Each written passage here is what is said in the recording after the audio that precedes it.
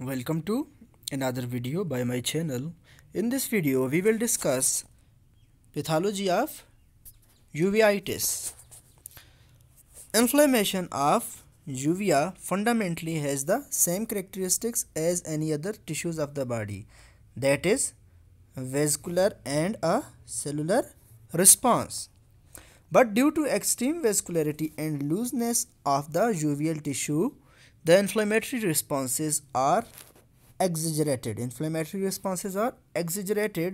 produce the special results which we will discuss here. Pathologically, inflammations of the uveal tract may be divided into suppurative or purulent and non-suppurative or non-purulent varieties. Wood has further classified, name of the scientist, has further classified non-suppurative uveitis into a non-granulomatous and granulomatous types.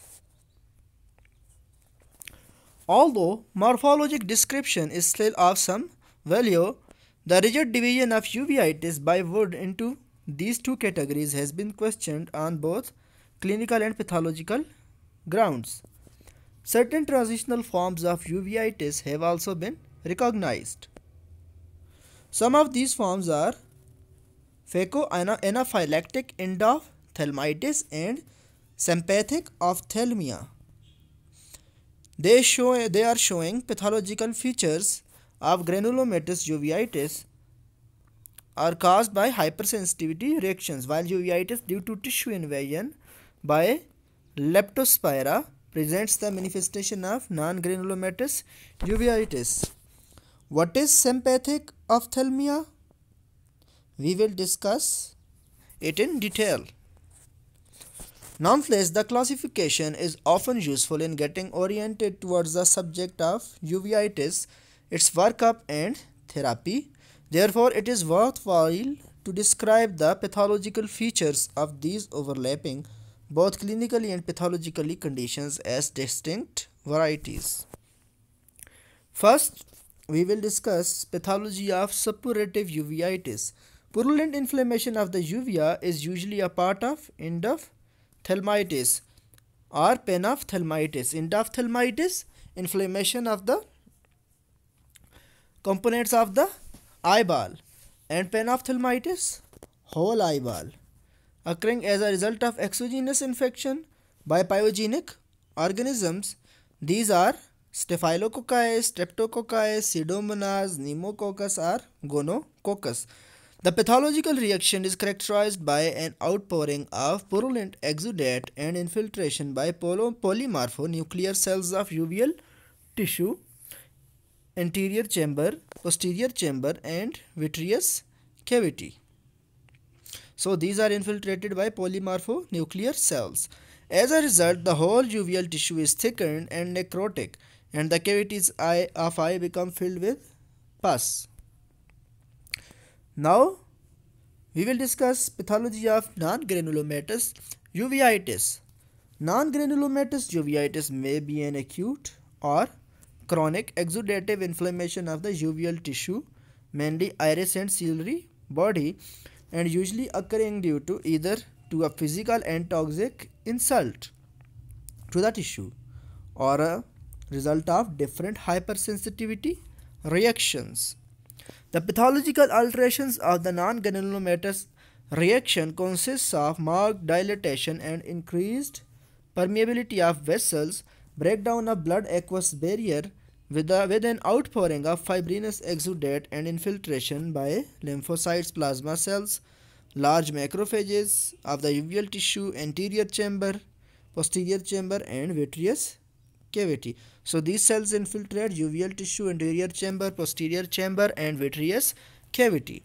Inflammation is usually diffuse. As a result of these pathological reactions, the iris becomes waterlogged, edematous, muddy with blurring of crypts and furrows. As a consequence, its mobility is reduced, pupil becomes small in size due to sphincter irritation and engorgement of radial vessels of iris. So because pupil becomes small in size because sphincter irritation occurs and engorgement of radial vessels of iris occurs. Exudates and lymphocytes poured into the interior chamber result in aqueous flare and deposition of fine capies, that is creatic precipitates at the back of cornea.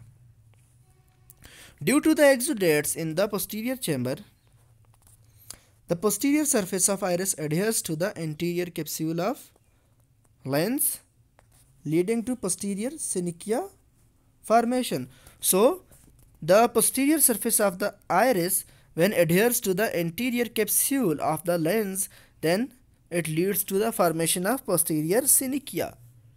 In severe inflammation due to pouring of exudate from ciliary processes behind the lens, and exudative membrane called cyclitic membrane may be formed.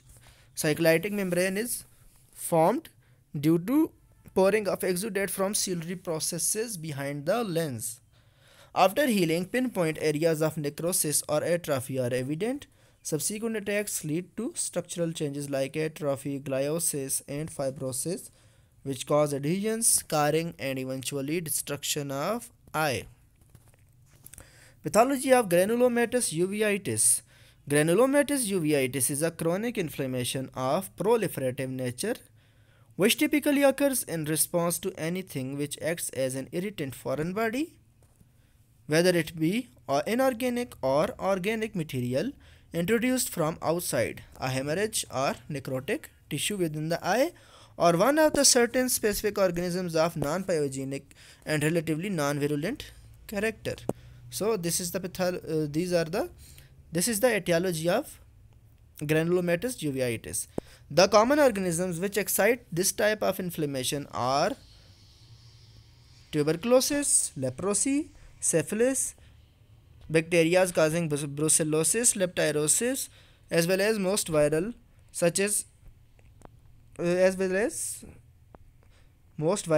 and fungal, mycotic, and protozoal organisms, and some worms can also lead to granulomatous uveitis.